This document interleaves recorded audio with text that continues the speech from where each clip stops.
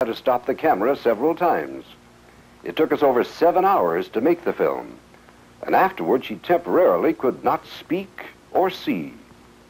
For days after doing the tests, her arms and legs hurt. She felt dizzy and could not sleep. She described a sensation that usually heralds success, a sensation like that of a hot stream of energy traveling from the base of her spine up to the back of her neck and remaining there as if waiting for her to direct it. She adds ruefully that this hot current often leaves her with a bad headache.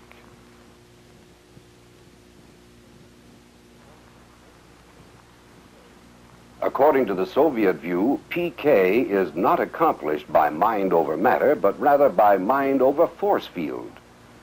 The Soviets claim they've already devised machines that create magnetic and other kinds of artificial fields that increase psychic powers, particularly telepathy and PK.